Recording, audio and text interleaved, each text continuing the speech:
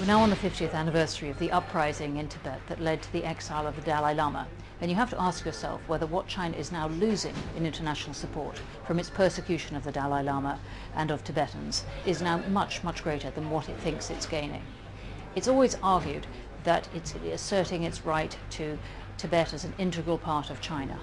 But it's carried out its persecution of Tibetans and its obsession with the Dalai Lama as a kind of devil with a ferocity that is very hard for other countries to take, where the Dalai Lama has extensive support. And I think it is very hard to see that China can increase its place in the world, increase its integration in the world, while keeping up this kind of obsession. It thinks it can, but it is clearly losing support. Now, the Olympics may have been a sidestep around the whole issue of human rights and the Dalai Lama, as countries muted their criticism of China on that front. But I think in the long run, it is very hard to see China playing the kind of role it wants as an economic superpower without beginning to take on board some of other countries' criticisms.